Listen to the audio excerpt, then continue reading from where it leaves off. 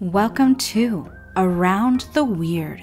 Here's your host, the museum curator of the strange and unusual, Mr. Nothing. Thank you, mysterious voice, and welcome back to Around the Weird, a booktube channel where I talk about all the unusual and out of the ordinary literature that I have found in my travels.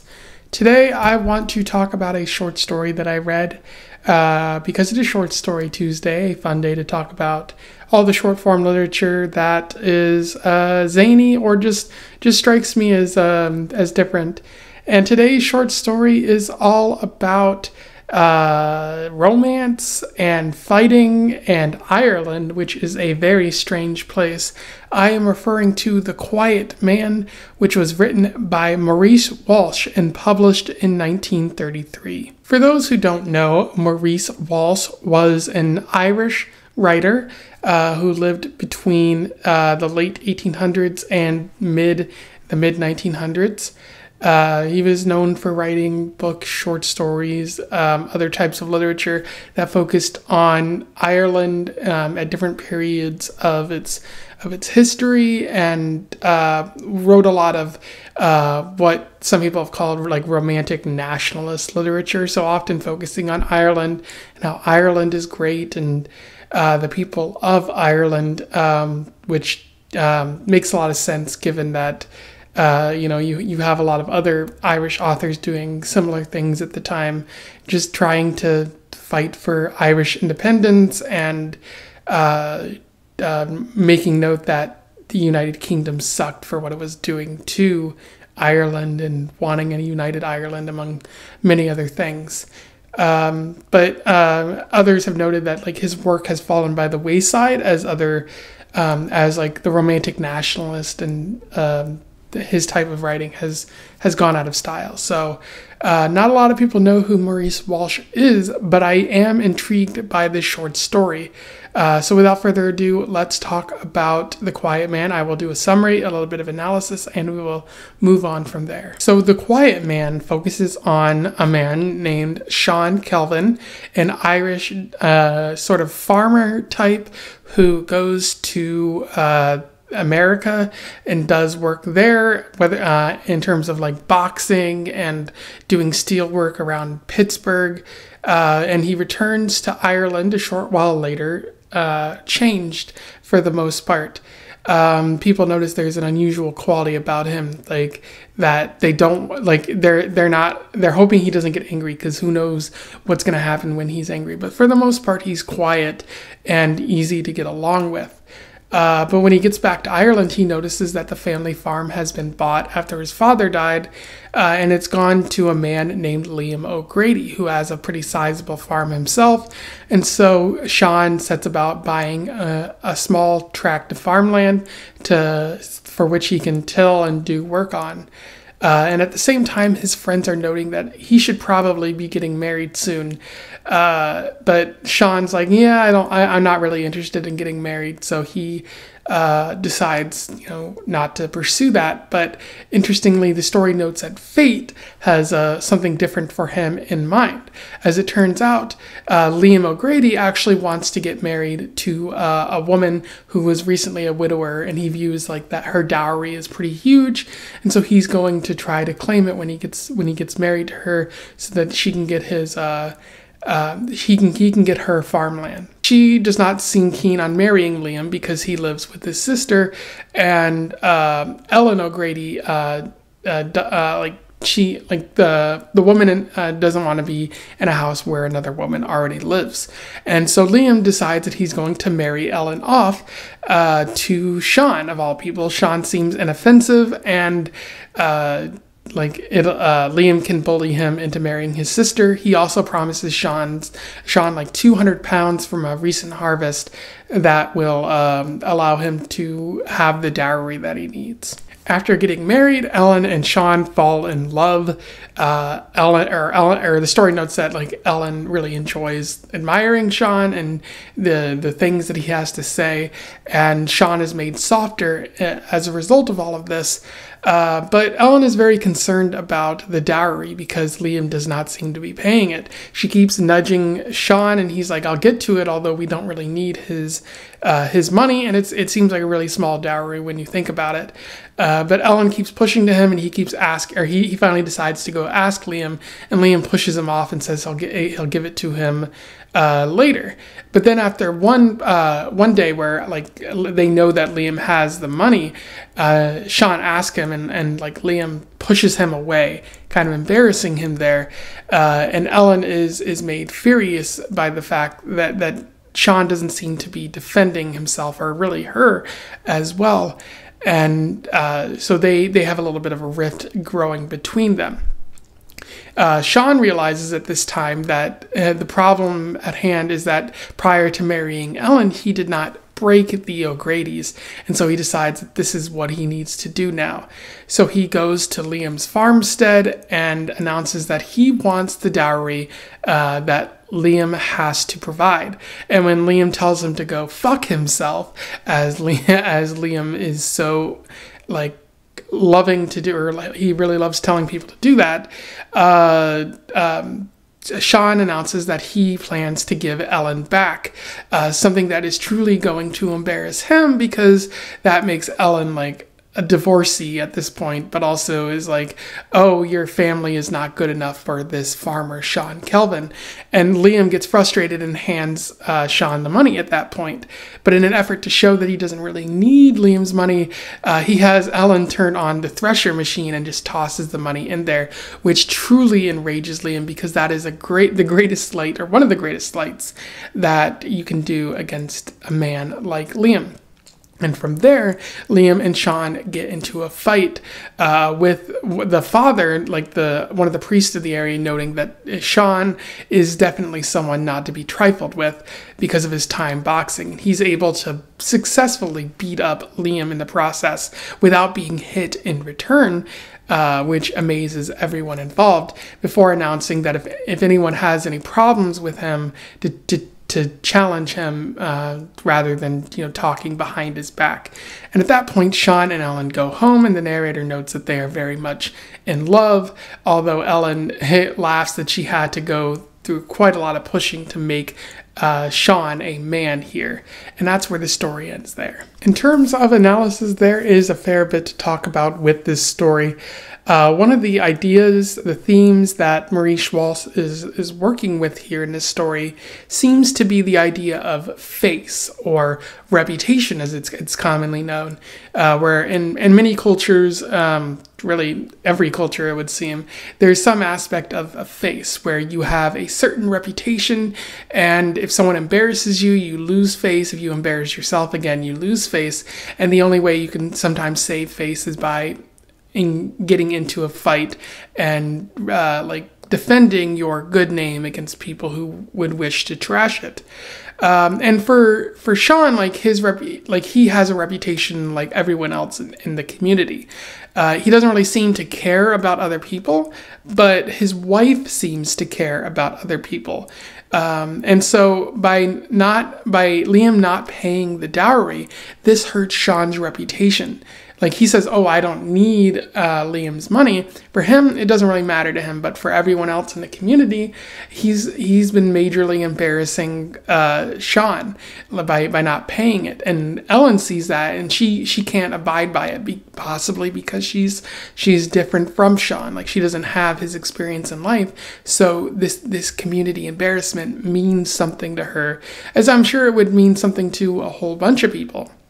And that, since, I don't think Shawn's fully accepted that he's married to someone, and so that his actions, hold, weight for his entire family now, rather than just him. So there's a lot of community embarrassment, but there's also marital embarrassment, because Ellen can't stand that Shawn is not defending himself in these ways. And so she doesn't really want to be around someone like that, who's not willing to defend his own honor or even defend her honor.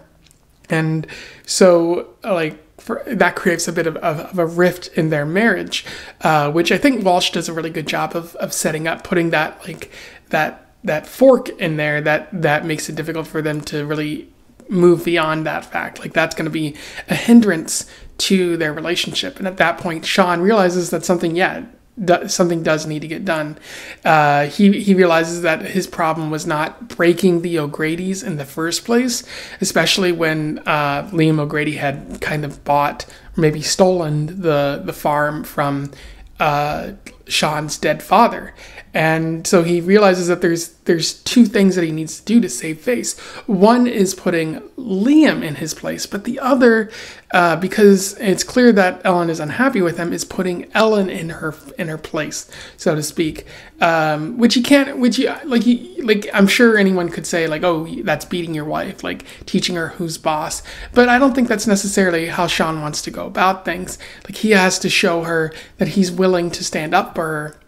And so, like, just simply being an aggressive male wouldn't do that. He has to be clever and show her that he's better than Liam, and that he's not willing to take Liam's crap anymore.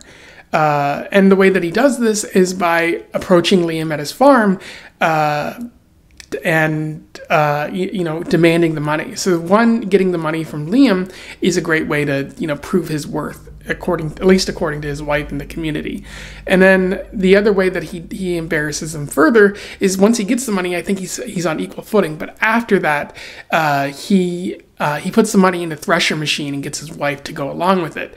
One, showing Liam that he doesn't need his money, but also showing Ellen that he is above Liam now. That this is no longer a matter of being equal. It's a matter of being better than this scum person in your community who's trying to bully you all the time and promised you money but has failed to deliver upon it. And then at that point they fight, which I feel is unnecessary in this story.